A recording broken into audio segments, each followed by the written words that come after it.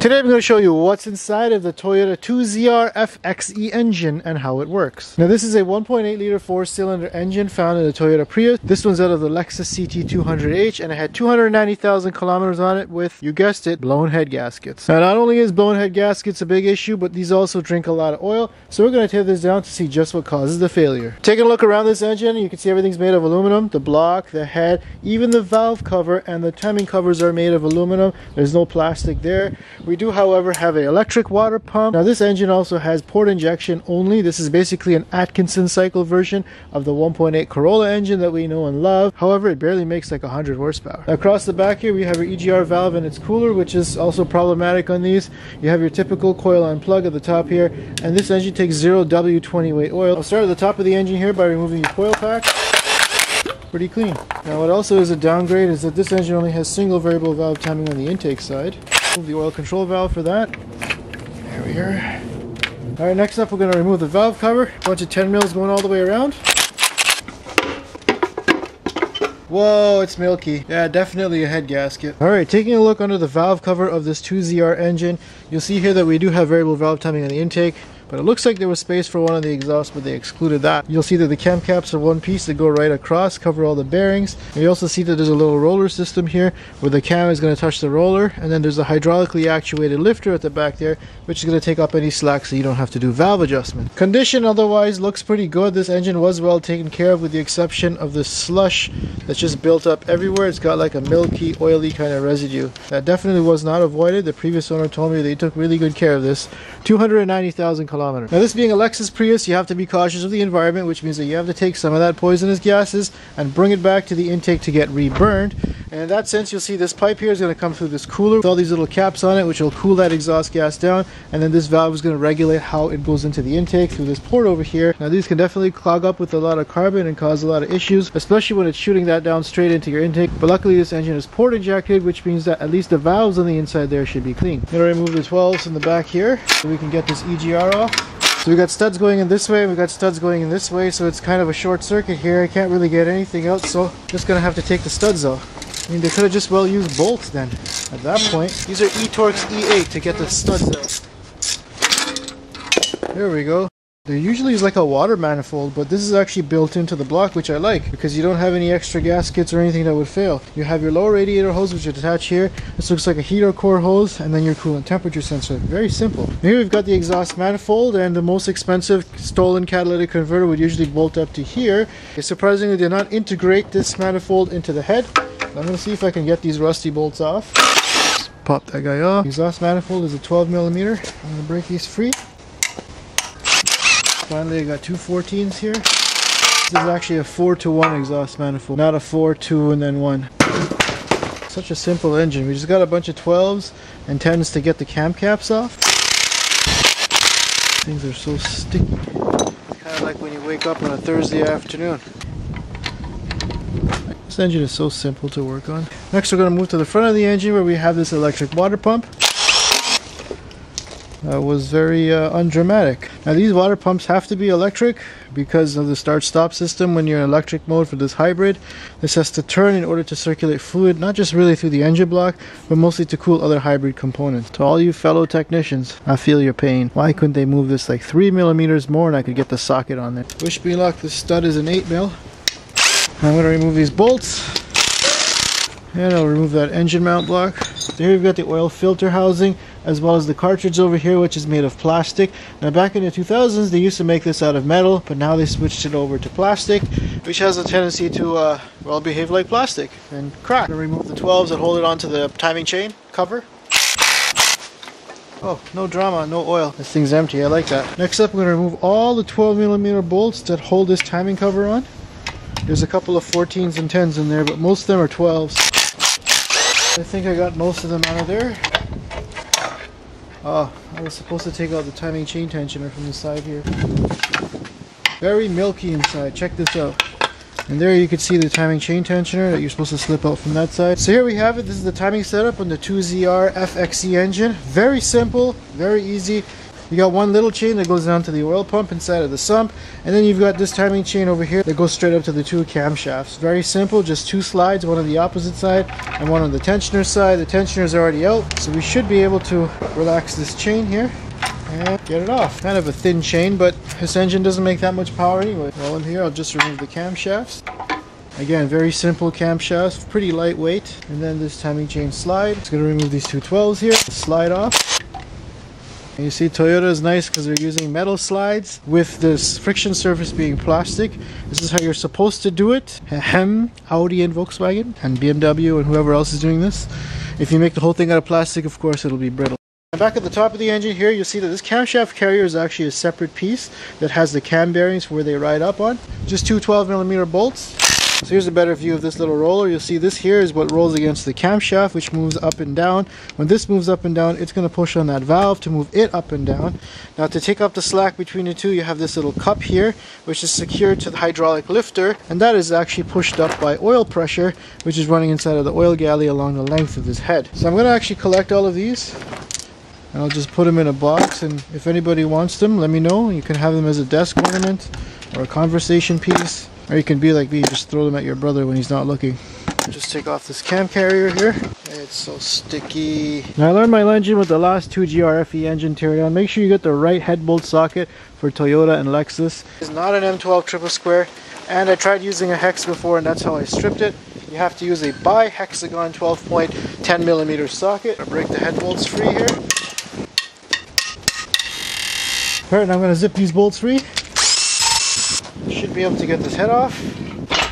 The head gasket's so blown it's stuck on there or what? Okay, let me try it upright. Let's get these head bolts out of here. After a little bit of encouraging, I got it to pop free. Alright, check it out. I'm going to take off the gasket here. And I can already see that this was the piston here where it was leaking into.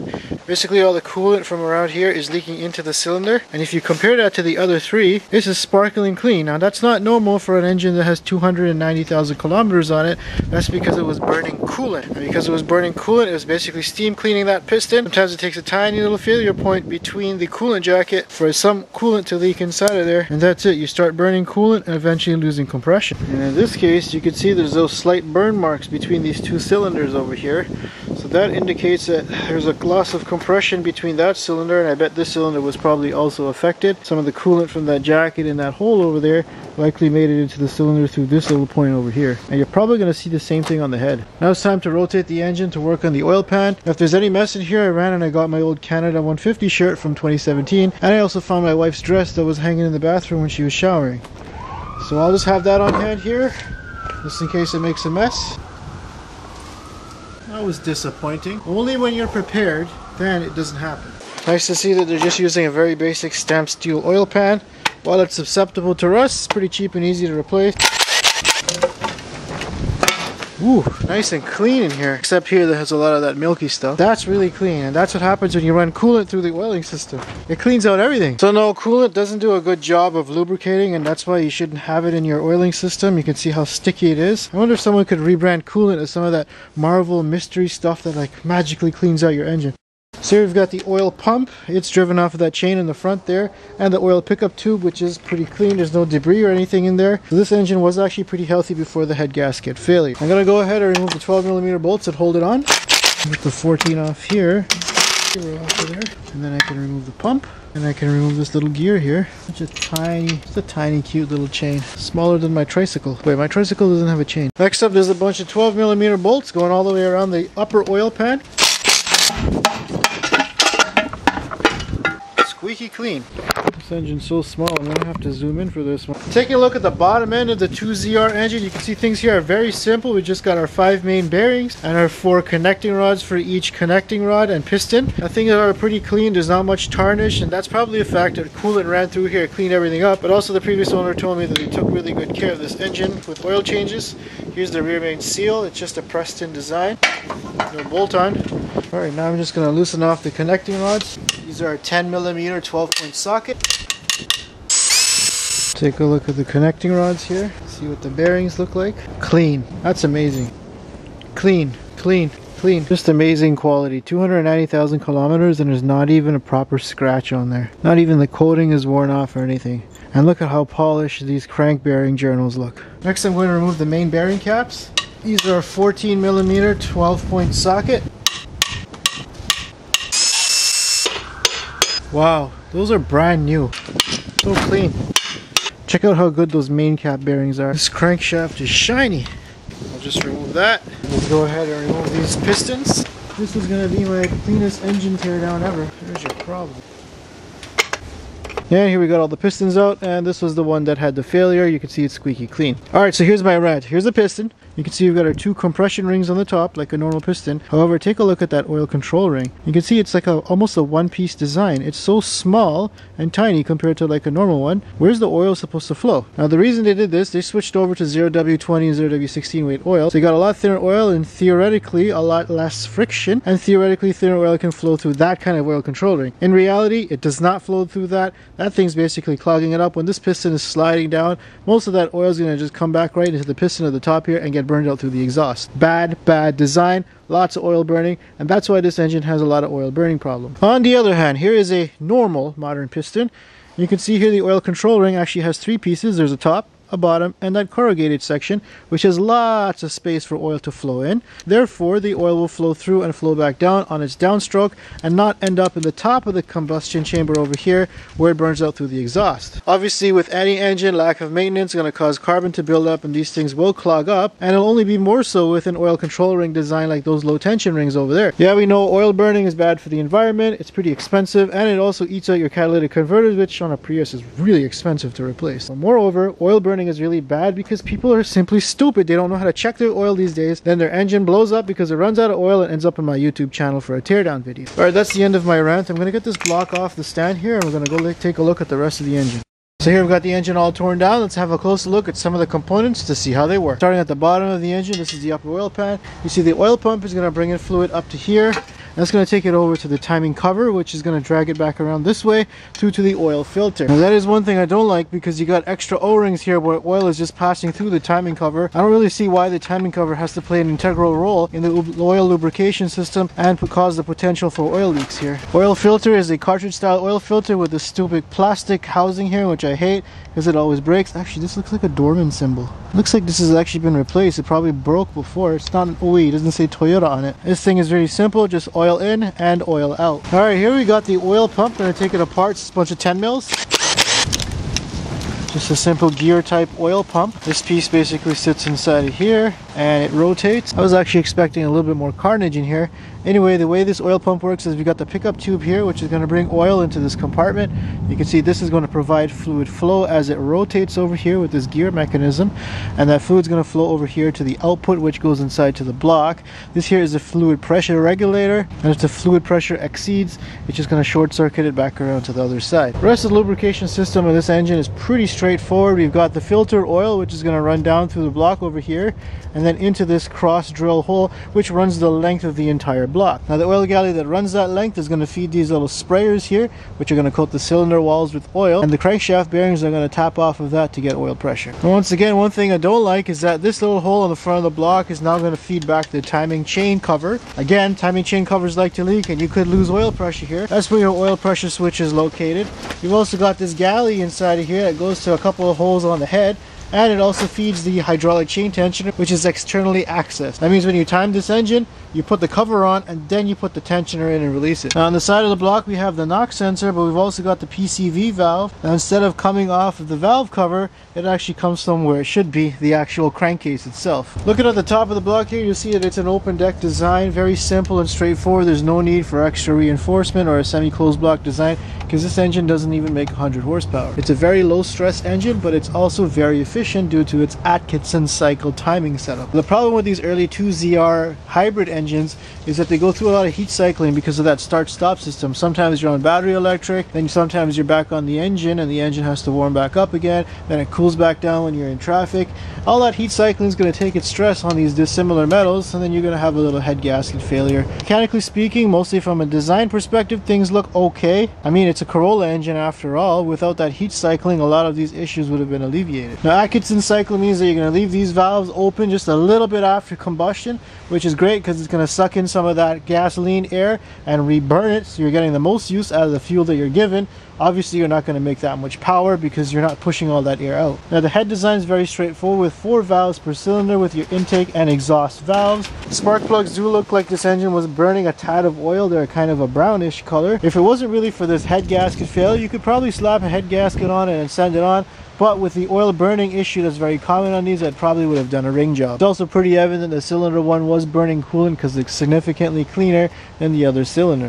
Now, it's a bit difficult to see in the intake ports. You do have a lot of carbon on the outside, but if you actually look inside, you'll see that the valves themselves are pretty clean, and that's due to the port injector, which is what you have up here, which pretty much washes off the back of the valves, and then you don't really need to do that periodic carb cleaning services to your intake as you would if it had direct injection. Now, taking a look here, you'll remember that there's these 2 oil holes that come from the timing chain cover. That's going to bring oil up to the top here and over here to power the variable valves timing system that sits on top here. But it's also going to bring oil into this contraption over here, which is your cam bearings, and that's going to spread the oil from here down across to either side, and that's going to bring the oil across to the oil galleys that power these hydraulic lifters on either side for the intake and the exhaust. Now here you can see the oil galleys that come around each side here. They have these hydraulic lifters which are going to take up slack between the roller that sits over here, so you don't have to do valve adjustments.